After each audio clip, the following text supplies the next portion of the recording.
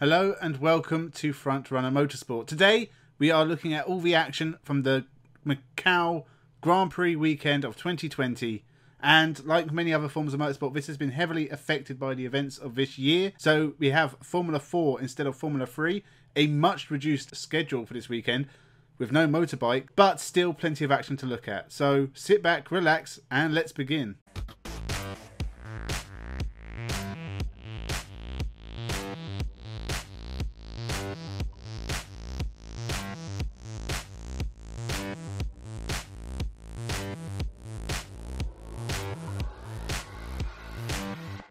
Welcome to Frontrunner Motorsport. So we start with GT racing, and the Macau GT race is usually one of the biggest events of the year in terms of the GT class, but it was missing a lot of top stars this year, so plenty of action from the locals. As you can see here from this Lotus, it's actually really hard to get round a corner. And now remember this gold Lotus. And now here's another Lotus finding it tricky at Macau.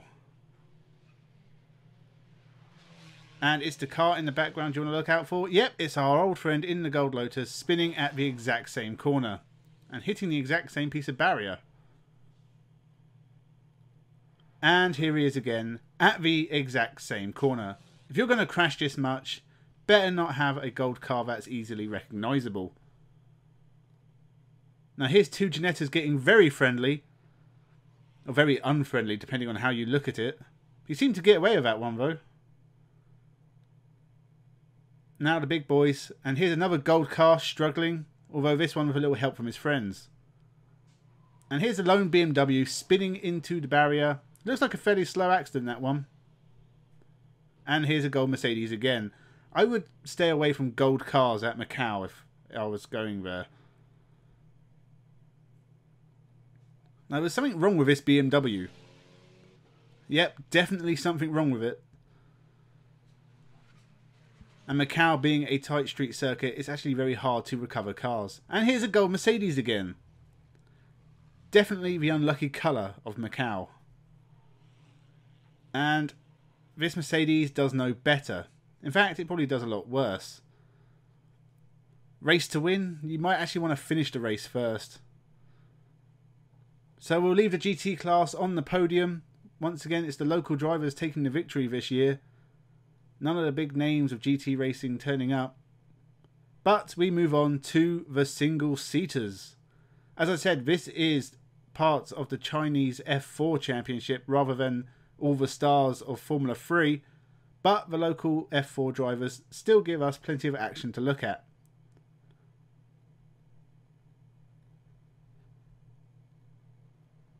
Including this car doing the classic mistake of going straight on at Lisboa.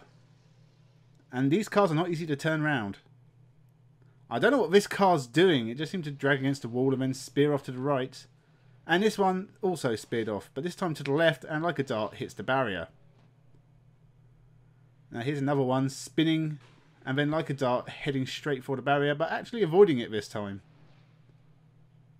And here's the classic Macau car park. It only takes one to spin, and as I said, these cars are very, very difficult to turn around. Not really designed for it. So if you get stuck in the middle of the track, you tend to cause a pile-up. Although they are queuing very politely, which is very good of them. I think it's going to take a while for these marshals to move this car off the track. Although that crane is very handily placed. It's something at Macau they've become very, very good at after all these years of holding this Macau weekend. They know how to recover a car quickly. Or after a few hours, as it may seem. I'm sure they'll get it out of the way eventually. Now, the safest place to be at Macau is surely behind the safety car. Because nothing can happen, it's just following the car in front at a safe distance. What could possibly go wrong? There is no way you can have an accident behind the safety car. Unless you're these knuckleheads, of course. It's amazing they allow some of these people to race. And again, it's very, very hard to turn around in a Formula 4 car. I'm sure he has a few choice words for his compatriots. And here's another car performing a magic trick, disappearing and then reappearing. Now the best place to have an accident at Macau is somewhere where no one can see it. This one almost got away with it, but sadly slides into view, although one of its wheels does try to stay hidden. And we'll leave the F4 race behind. Only 15 cars actually making it to the finish. And not too much action. But the Macau Grand Prix goes to a young Chinese driver, which is a great feather in his cap. But we'll move on to our final category, the touring cars.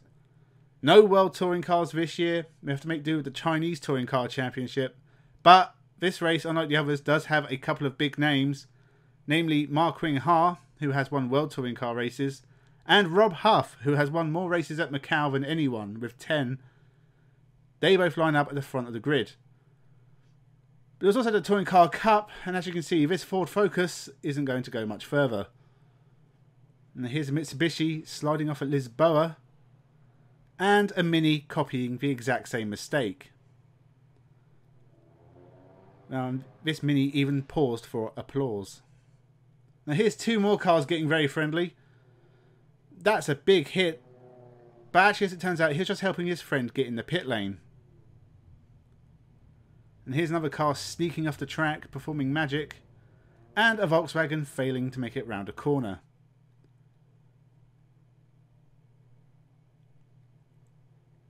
And here's an Audi going far too fast, slamming backwards into the barrier and grinding along the rail.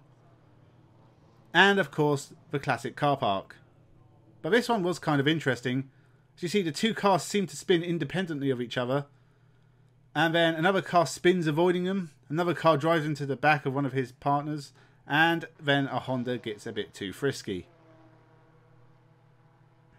And this is very unfriendly, but at least the teammates help each other continue. And another car park.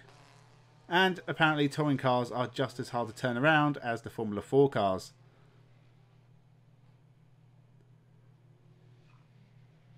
Plenty of cars in the touring car field this year. All of them waiting patiently. Now here's a damaged Volkswagen, and you can always ask yourself, how did this happen?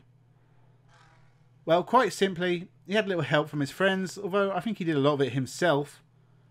But he has torn the front of his Volkswagen off, perhaps making it lighter. And here's two cars entering the frame, with one of them going the wrong direction. Now here's the big one. This is Rob Huff and Ma Qing-ha, and Rob Huff just nudges Ma into the barrier and does a massive amount of damage. That pretty much settled the race in Huff's favour, although he was disqualified. But Ma Qing-ha was left at the back of the track. And here's another Audi looking to do a facelift. Slams into the barrier across the track, and there's just nowhere for this car to go. Again, huge damage done.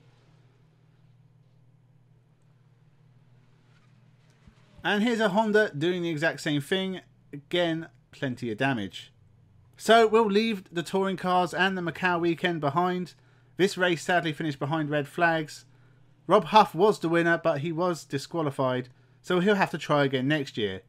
As will we. Thank you for watching and have a good one.